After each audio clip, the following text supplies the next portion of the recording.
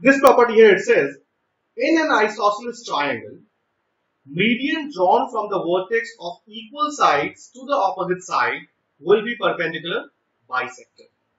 Means, if I have an isosceles triangle where I have AB and AC, if they are equal, then median drawn from the vertex of equal sides. AB and AC, they are equal. A will be the vertex of equal sides.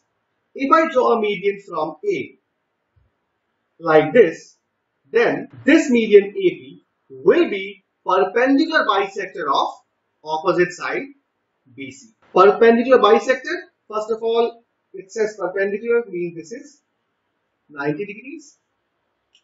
Bisector means BP and CP, they will be equal.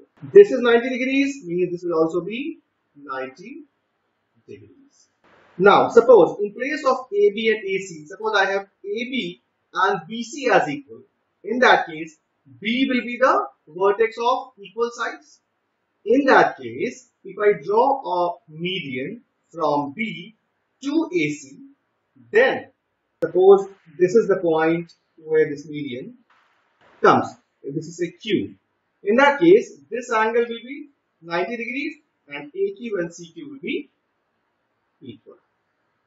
Not this here.